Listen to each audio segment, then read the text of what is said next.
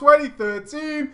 Yeah! Start as you mean to go on with a big smiling face and just full of great news. Yes! Absolutely. We've reopened the store.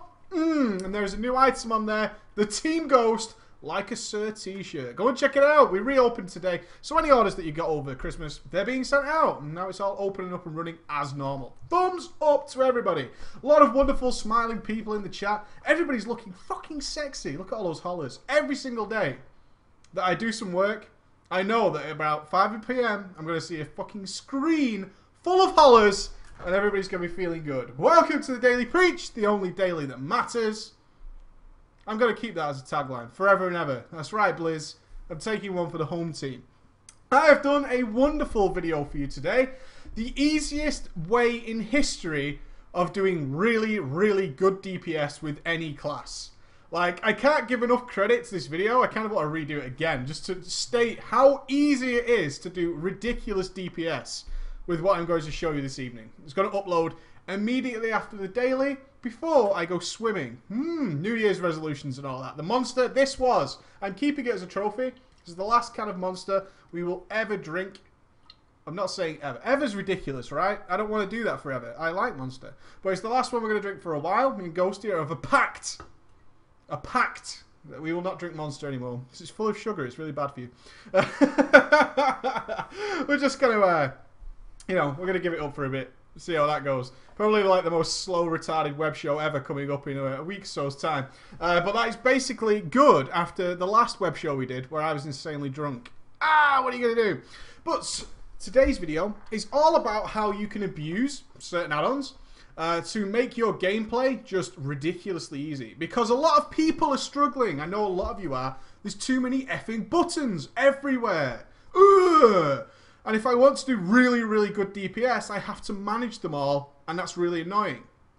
The classic way, of course, of managing your spells, have them on your spell bar, have some kind of countdown, something like that to manage them all. But Blizzard has decided to give us like 5 or 6 little cooldowns. Think about Hunters, oh my god, Murder of Crows, Dire Beast, all that kind of shit all the time. Plus you mix in your Chimera shots or whatever it might be. And you've got all these little spells on fiddly ass little cooldowns. How do you manage them effectively? I've tried a number of ways of doing this. It's something that's been bothering me because I've been playing my mage a hell of a lot. I played it today. And it's bothering me because my mage has Frostbomb, Frozen Orb, Mirror Images, Icy Veins, Freeze from my pet, Alter Time. Has all these little fiddly ass little spells. And some of you have this issue, right? Where you're at a training dummy, okay? You're facing your training dummy and you're kicking its ass, right? You're like, fuck you, training dummy. You're giving it fucking big noise, right? A big fucking bunch of 5s. And you're feeling good. You're feeling comfortable with your class. Maybe you've even spent like an hour, hour and a half whacking away at a training dummy. And now you're thinking, I'm pretty goddamn comfortable with my class, right? I can do good DPS. Then you go into a raid and it all falls apart. Everything's fine as long as you can stand still and do what you were doing at the training dummy. That's what you've trained yourself to do, right? You spent the last hours stood in front of a training dummy just kind of whacking away at it and everything's cool. And then something happens and you're all goofed up. You don't know what to do. It's all fucking backwards. You're upside down. Your arsehole's hanging out your ass. You don't want that. What you want is to still be able to cope with everything that goes on in the fight and still do mad DPS and keep on top of those cooldowns. It's one of those times where we move around and we forget to do something for maybe 5-6 seconds. We don't use our Frozen Orb for 5-6 seconds. Or we just don't notice a cooldown has come back. Our Dire Beast has been off cooldown for like 10 seconds. Now, because there are such short cooldowns, you've missed out on a potential Dire Beast later in the fight. And over the course of a raid encounter, oh my god, you've missed out on 4 or 5 of these things. So annoying. So I've come up with a way. It's not designed by me. It's something that has been happening more and more over the last, I'd say the last year or so, towards the end of Cataclysm and into Mist of Pandaria, is the ways of just dealing with this situation. I hate my dog. You know what this is? This is Emma leaving the house. What time does she leave? 5 past fucking 5. Not 5 to 5. No, not 5 to 5. 5 past 5. Motherfucker. marriage off the cards. Because you're the type of person who leaves 5 minutes after the show starts. That's right, to start my bed off. Fuck you, right? Seriously, she's getting a slap later. So you run into this weird situation where it's not training dummy environment anymore. It's something serious. And Mists of Pandaria is all goofed up. All the fights involve you doing something. They involve you moving somewhere, coping with something. You have to watch your screen.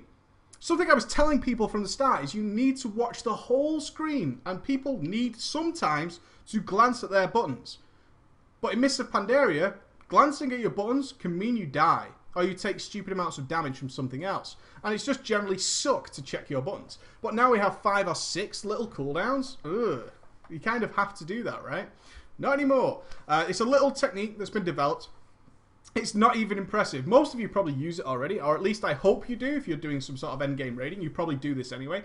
But the video's come up in about an hour, and it should help you out. But what I want to see is people try it and let me know the difference. Because basically it takes all that having to monitor things completely out of your hands. It just does it for you. And essentially you start playing Dance Dance Revolution, which really helps out. So you can start doing something crazy, like Stoneguard. You might be the guy on Stoneguard Heroic who needs to kite something and light up the floor tiles like Billie Jean. And you start forgetting about doing stupid things. This way you won't do that. You'll cope with any situation. You'll be completely environment focused and it won't be a problem. It's all going to be pretty good. So we'll check it out and let me know what you think. Let's move on to some good WoW news. Well, let's not talk about WoW news just now. Let's talk about 2013 news and our predictions. Everybody's flooding the internet with predictions. I'm going to kill my dog. I can't believe it. I am absolutely going to kill him. This is so hard. 2013 is being flooded with predictions of what could happen. What's going to happen in 2013? What's coming out? What's going to be new? We've got the obvious things. Dead Space 3, for example. All that kind of stuff. Battlefield 4, probably. Who gives a shit?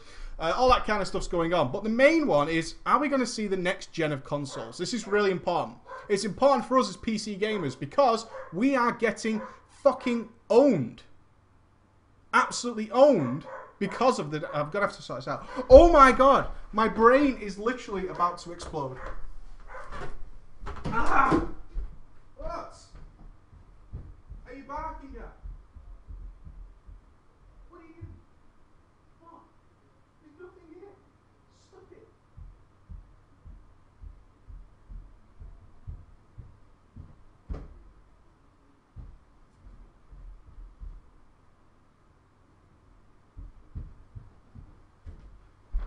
Ah!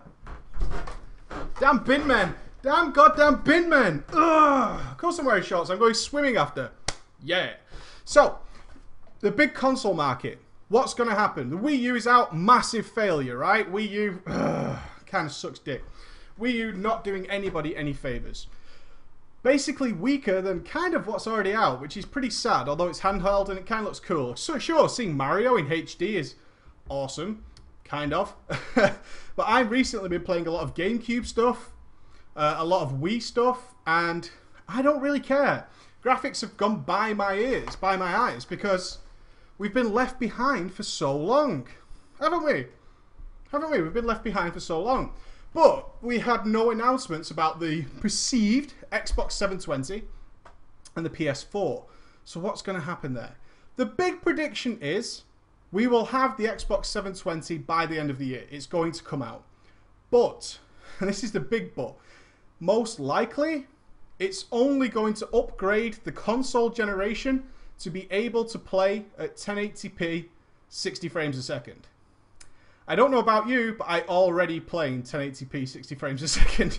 I already fucking do that. I'm a little bit worried, I don't know if you guys are, about how much they're actually going to up the ante with what they're going to produce and how that's going to benefit us as gamers to see the next level of gaming. Because we've been on level fucking 1 of, or level 6 or whatever. Let's just say we've been on the same plateau of gaming for a long ass time now. Like 10 fucking years almost. Like 7 years? When did it come out? Like 2006? It's like 6 years of the PS3 and the Xbox 360. We've been there for a fucking long time. And then PC gamers have been at 1080p 60 frames for a long time. We've been there for a good 4 or 5 years. So they're going to upgrade this new technology to 1080p 60 frames. A lot of them are speculating that it won't support 4K technology, which is fine. I don't like the idea of 4K in interpolated frames anyway. But I'm a little bit wary of how much this is going to advance gaming. What I don't want to see is a sort of rehashed, brought up to date Xbox 360 and PS4. That would suck because our gaming is not going to vastly improve. Not like when we've seen things go double in strength. If you compare a PS2 to a PS3, there is no fucking comparison. They're totally different beasts. You can't even compare them. It's not even close. The original Xbox to the Xbox 360, not even close. They're miles away. I'm a little bit worried that the Xbox 720 and the PS4, which they probably might not be called, are not going to be as advanced as we would like to see. Certainly not double in power as the 360 to 720 would suggest.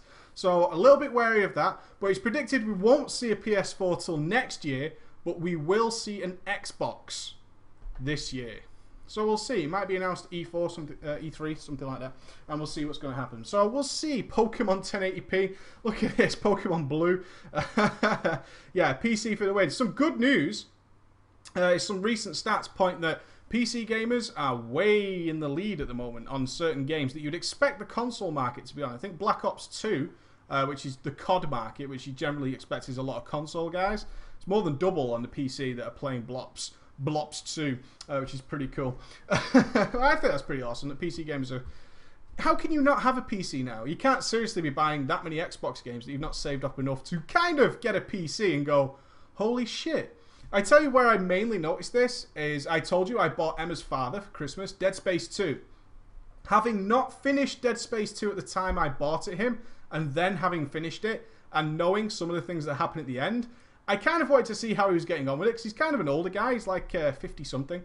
And I was like, there's some grim bits coming up at the end, so I'll go and see how he's doing.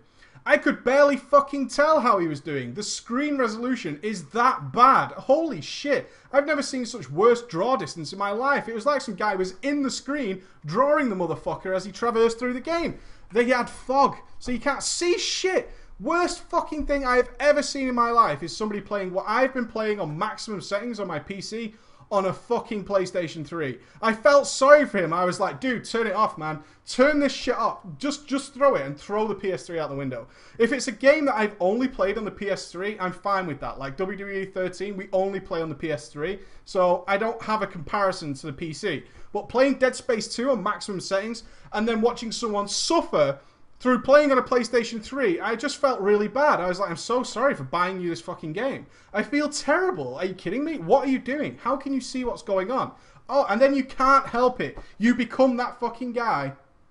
You do. You can't help it. You become that guy who says, oh, well, in the PC version, you can see that this happens. Which is like, some of the mobs were just almost blurry to me. Like on the PS3, they've got fucking scythes and they're ready to cut your fucking balls off and you can see the animation on their eyeballs and they're fucking drooling and all that shit and I can't help it. I am that guy. I'm like, yeah, on the PC version, you can see his eye and stuff. On this, he just looks like this fucking kludgy mess, like his makeup's running. It looks like some ugly drag queen. It's supposed to be a necromorph. It actually just looks like, you know, your old brother or something. And fuck PlayStation 3s, man. I love Nintendo stuff because they're totally different, but the PC ports and the console ports, oh man, so fucking terrible. Okay, let's talk about some WoW stuff. Comment of the day. Any news on 25-man raiding and incentives for them?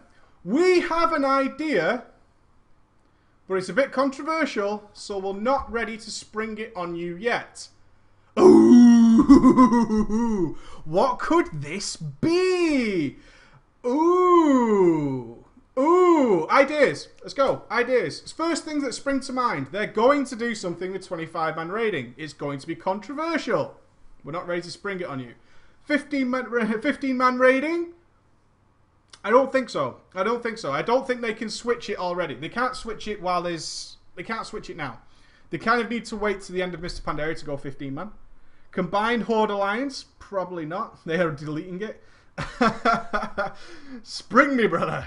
Remove 25-man raiding, 100-man raiding, joint faction raids, better loot. No, can't be better loot. Can't be better loot. They actually debunk that pretty quickly, is that they can't give better loot in 25-man. 2 lockouts per week. Kind of think they don't want to do 2 lockouts per week. It's an interesting idea. No loot. 25 man gets access to more dailies. Hashtag victory. Trending all over that idea. Cross realm. Cross realm. Cross realm. Cross realm's what I'm liking so far. Kind of liking cross realm. Possibly not though. Different raids for 25 man. I don't know, by the way. I've not got some inside information. Guild quest? Nah.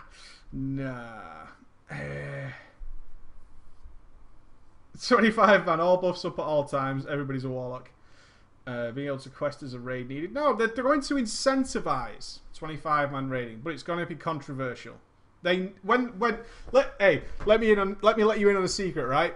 When Blizzard openly tells you it's going to be controversial, that means nobody's going to like it initially. I'm fucking telling you that's what it means. If they are openly saying this is going to be controversial, it means that everybody is going to hate it at first. Are we worried about that? I know one guy who isn't. This guy. Because it's all fucked up right now. It's all goofed up. It's all crazy. I want something that people don't like. Because people, in general, like the wrong things. They think they know what they want. We get LFR, yeah? I just want access to easy enough raiding. LFR! Dailies all the time. No. We want easier content. Naxxramas revamp. Just vomiting everywhere. Oh, and this is rubbish. This is terrible. This isn't what we wanted. Actually, you did ask for easier content. We gave you Naxxramas. It was really easy. Oh, no. It's not going to be harder. Both teams are the same raid? Oh, I don't know about that. Okay. One idea that could be possible is cross-realm. Although I kind of don't think so. Cross-realm would be interesting. It would certainly be interesting. But why would you bother? That's the thing. Cross-realm isn't too difficult from just changing realms right now. If they did cross-realm 25 rating, they would just lose money. It's not really an incentive for them. There's more reasons against it being cross-realm than being positive for cross-realm. People transferring, they make a lot of money. People tend to change guilds, then they bring more characters. They make a shitload of money, you know what I mean? It costs you like $150 to change 10 characters, something crazy. So I don't think it's cross-realm. Cross-realm would only benefit the guilds already in existence.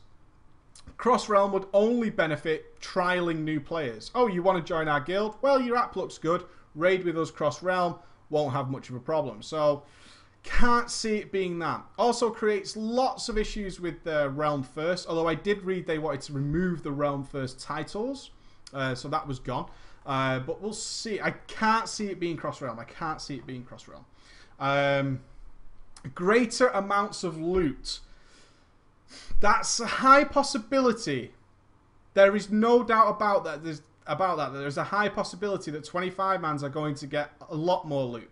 And when I say a lot more loot, it's possible. It is possible to incentivize that you won't get better gear. That's the thing, you see. You won't get better gear. You will get a lot more gear faster, is the idea there. That's possible. In my eyes, that's possible. I'm guessing. Trust me, I'm completely guessing. I don't know what it is, but if it's controversial, people aren't going to like it. Of course, if it is a case that you get, say, 10 items, how many do you get now on a 25 man? Like 6, 7? If you start getting 10, 11 items per boss kill on 25 man, that really shits on 10 mans. Because that shifts the balance enormously. Because the idea of the loot is it's balanced across what should be a normal size conversion of raids from 10 to 25. A lot more loot, that shifts the balance. 10 man becomes weaker. By proxy, it becomes weaker. You have a much stronger, much higher geared 25 man raid. So that's not going to be nice. That's not going to be nice at all. That's not going to be nice. What else have we got here? Separate achievements? No, it's not controversial if it's separate achievements. It's not.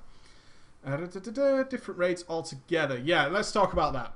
Something, I'm not going to blow my own horn, something we suggested a while ago. We did it between us, okay? We suggested this a while ago, is completely different raids. As in, totally different. Not the same instance, not even fucking close. 10 man progression paths, 25 man progression paths. Awesome. Absolutely fucking awesome. If, and only if, 25-mans cannot take part in the 10-man path at the same time. They could do it 1 week, then do it another week. That's fine. You could do 25-man 1 week, 10-man the next week. That's fine. That makes sense. What you can't have is 25-mans doing their instance, then doing the 10-man instance with the gear from 25, because 10-man cannot do that. They can't go 25-man. 10-man is limited. They can't do that.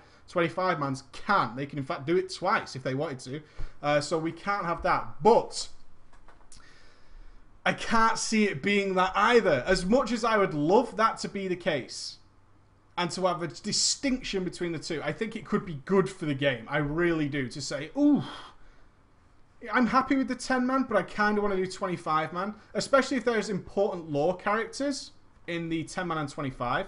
However, this does mean that 10-man will miss out on content by proxy. They can't do the 25-man. They will miss out on potentially great content. Would Blizzard have the balls? Would they have the balls to say, that's why LFR's there? Would they have the fucking balls to say that? Yeah, well, that's why LFR's there. Would they have the fucking balls to say that? You can go and see it in the LFR. It's fine. I don't think so. I think that's a bit of a slap in the face. But Blizzard has not been against slapping people in the face recently. In fact, they're getting quite abrupt with some of their responses to the fans, almost as if to say, translated, fuck you, stop fucking whining. They're not too far away from saying stuff like that. They're doing it in a polite way. But as I read it, it's like, shut the fuck up. Essentially, they're not kind of against doing that. But that's a close one. I would like to see that. But they... I don't know. I really don't know. I'm interested to see what it could be. I hope it's nothing disappointing. Something disappointing could be crazy. There's a good word being thrown out by Strunson now, which is exclusive. 10-mans have the right to say that the 25-man content would be exclusive to 25-man guilds. Whereas their 10-man content is not exclusive to 10-man guilds. It isn't, because the 25-mans can easily go and do it. I'm sure we would have some guilds, the top-end guilds, who would try and clear all the 25-man and all the 10-man before anybody else. You know, the double world first, going for the triple crown, or whatever you want to call it. That would be absolutely fucking mental. This is interesting. Something controversial. Something controversial. We'll see. So I want to see the YouTube comments on that for tomorrow. That's the topic of discussion. What could this be? Let's have some fun. Let's theorycraft. Let's see what the journey upholds. They have an idea. They've put it on the table. Dailies were also an idea. That was on the table. So we'll see what's going to happen. The original Fire Mage DPS stats were on the table. They were decided. So it could be nothing. It could be like, well, you know what would really disappoint me? Is if they get better mounts or something ridiculous. Like a much better title. 10-mans don't get a title, 25-man does. Or something just bizarre and stupid like that. Something similar to what we've already had in the past. Who gives a shit? Maybe even... Would it be that controversial if it was just reskinned armor? What do you think? If it was just a different coloured armor that dropped from the 25-man. Stats completely the same. Stats completely the same. But there's a different colour on the 25-man versus the 10-man. What do you think of that? What do you think of that? Do you think that is controversial to some players? Look at the success of Transmog and Ghost in his Transmog runs. People really care how their character looks. Would it be a major deal if that was the case? Ghost would care. It would be so elegant. Maybe.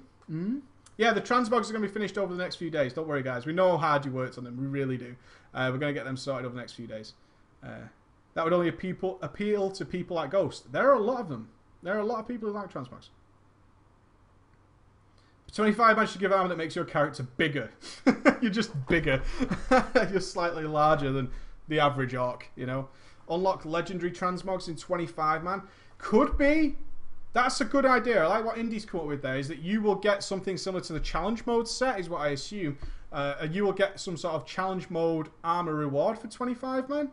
Again, making some content exclusive, because Blizzard has fought for a long time to make 10-mans feel and be as balanced as they can with the 25-man progresses. It can never be that way. We know that, and they should have known that from the start. I wish I was there. I wish when they said we should balance them both. Yeah, you can. Yeah, but we'll really try. Doesn't matter. You can try all you want. It won't work. Oh, okay, so maybe we shouldn't do that. Correct. That's the correct answer.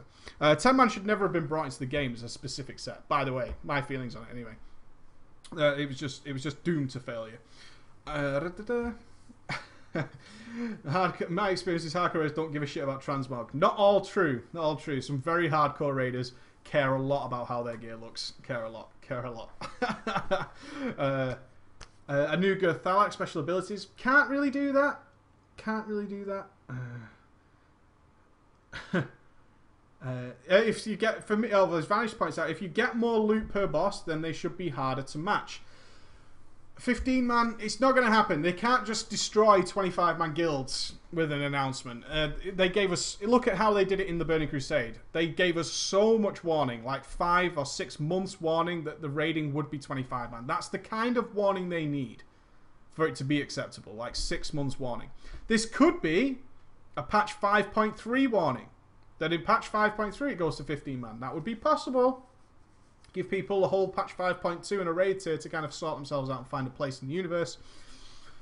Can't see it. I can only see during the Emerald Dream, if we are to believe that the Emerald Dream is the next expansion. I can only see us, and believe me, if there is another expansion, it will be the 15-man expansion, if nothing works out in this one. That will be the time it happens. I'm really interested to see what this solution is. I'm really interested to see what it is. And hopefully it won't be exclusive.